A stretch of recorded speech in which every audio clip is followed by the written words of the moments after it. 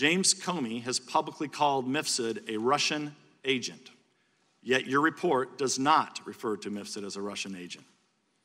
Mifsud has extensive contacts with Western governments and the FBI. For example, there is a recent photo of him standing next to Boris Johnson, the new Prime Minister of Great Britain.